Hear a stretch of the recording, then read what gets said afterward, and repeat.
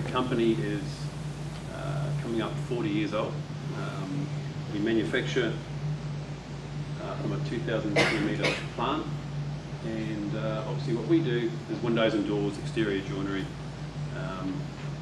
and we do that all across Southland and Central Otago. In the last the 12 months preceding the commencement of this course, we experienced about 50% growth in the company. So when you do that and the staff numbers don't change significantly, you get a lot of speed wobbles, and to jump on board with what Clint and Scott have been able to help us with is just the perfect opportunity. So we're still pushing a large bow wave of work, as I say, Southland and Central Otago. Just put a couple of key jobs which have really helped with that growth. A lot of large homes in Queenstown, which can be anything from 500 up to sort of 1,000 square metres. So some pretty large jobs. So our case for change was to eliminate waste and frustrations. Huge amount of frustrations when you have that amount of growth. Increase the productivity, accuracy, and profitability. Improve clarity and communication. Communication is obviously a huge part of it when you have that amount of work going on. So, and big one for me and probably my peers, job satisfaction and reducing stress. Consistent high quality work, production line, so that's what we want to have as a goal. Improve customer services, customer experience, and part of which we do tag on, not as an afterthought, but health and safety as a priority, and wanting to make that easy. Program objective, introduce processes to improve efficiency, accuracy and productivity. So this is the stuff that we use at the start of the program when we sort of set in stone what we wanted to do. Empowering staff, really important. There's the mug shots. Paul's general manager, I'm a contracts manager, so sort of like a project manager in a sales role. Dan's factory foreman, and we've got team leaders, Dave, Ernie and Brett, who are here with us today. So value stream map, really interesting process. Put it up on the wall. People outside of the course will look on and shake their head. But we did get a lot of, we probably had 160 offies, and a lot of them process driven, like at the start of the process. Not everyone contributed, there's always that. Some contribute more, some really get the process right off the bat, and others may put up things that aren't quite relevant. But it was all there to take down and put on spreadsheets, and that was actually the day that Clint came for his second site visit to see the boards on the wall fully populated. So didn't quite get there, but we did actually get them populated prior to today. Wow. So that's the central board. Beautiful. Looks pretty sharp. Still a few people looking at it shaking their head within the company, but it's beautiful.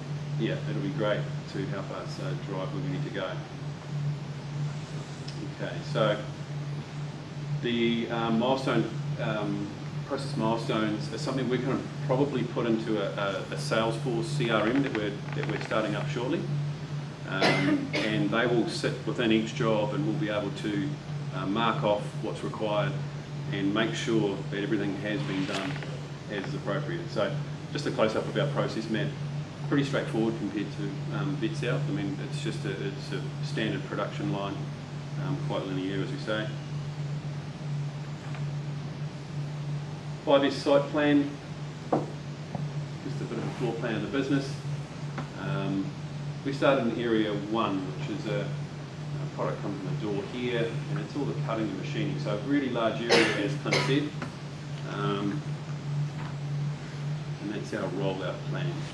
So getting into, I guess we started, it's quite a big area, but we started in that area because it's the most logical. It's the product comes in the door, and that's really going to, set and drive the 5S process through the factory. 5S pilot area. The day Clint came, he gave us an audit a little bit higher than what we gave ourselves the day before, so that was nice. So before and after, so large area, CNC machine, here, twin miter saws, drop saws, punches, quite a few different processes going on in here. Now these pictures were a bit dodgy, I'm afraid. I tried to redo them this morning and they ended up sort of compressing weirdly again, but cleaning station, some visual aids for working out issues with product that comes in the door. Some good sorting here with tooling for the CNC. Some smarter setting of tools here, and a nice shiny clean CNC. Challenges for us has been time. I mean, Clint mentioned this morning that you've really got to take that wasted time back, but we've found it really difficult with the large bow wave of work that we've got in front of us. Change can take longer than hoped for. There's no quick fix, but it's the blueprint for what we need to be doing ongoing. Getting staff not part of the course to grasp the thinking behind Lean. It'd be nice to do a one-off sort of small session with Clint as he talked about this morning. You're giving staff a voice, great benefit, cleaner work areas, just eliminating all those frustrations, hopefully. And we found out, like most people do, that most of the problems are process driven. The opportunities and future benefits. So higher quality product, less rework, increased workflow, satisfy the customer, which is very my goal. And it creates a platform for future growth. So we've done that 50% in the last sort of 18 months, and hopefully, we can bed that in and then go even bigger. Improving efficiencies and therefore competitiveness in the marketplace. So we've enjoyed being involved. I want to thank Clint. His lean philosophy is pretty infectious. He's passionate about what he does. So thanks for your expertise. And to Scott, he really drove it to get us on board. Bit of cajoling, talking to my father. He does a great job at getting us stimulated to want to come on board, and all the best with your future endeavours. And yeah, thanks to Venture Southland too, who do get in behind and support this as well. I love hearing about growth in organisations. Steve spoke about it this morning. What we want down in Southland and in New Zealand for that matter is organisations that are going to grow. We want them to grow. We want to increase the economic benefit to the region, to the country, provide job stability for the future. But with growth comes a lot of challenges. And sadly in New Zealand, and this is very much a bit of a problem that I find in all my work, and obviously I come from Europe and Japan, where we talk about companies in terms of thousands of staff. Here in New Zealand, if you've got more than 10 staff, you're a big business. So the problem with New Zealand is we have a huge dominance of small to medium-sized companies. Not a problem unless they're prepared or can grow. But with growth comes a few problems. What we don't understand often is that organizational growth happens in 3 stages. Mom and pop start a company. Stage 1, people-led, or owner-led. Sorry, that's owner-led. An owner starts a company, they lead the organization. We employ 10, 15, even 20 people, and we have to become people-led. This is often where people become the process, and this is where inconsistency can come into your business. But believe it or not, the vast majority of New Zealand businesses are still people-led.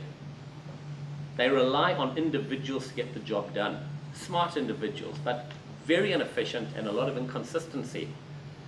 This program takes organizations to that 3rd level of maturity. It's called process-led. The organization needs to be driven by process, thereby delivering consistency and efficiency. Matt spoke about the pains. I can tell you the magic number, and this is where most companies feel the pain. The magic number has been 30 and 50 FTE, full-time equivalent people. Organizations that have less than 30 staff can just about survive being people-led. But once you get into that danger zone, 30 to 50 people, if you do not have process, you potentially are going to implode. So what you find in New Zealand, so many organizations get to that ceiling and they stop. They just can't grow anymore. And I think mistakenly we've called it the 3B scenario. The beamer, the batch, the boat. The owner has finally achieved the beamer, the batch, and the boat, and he thinks, I want to stop. The problem is he can't grow. Something is stopping him. And I love what Matt said. This program provides the forum and foundation for growth. Why?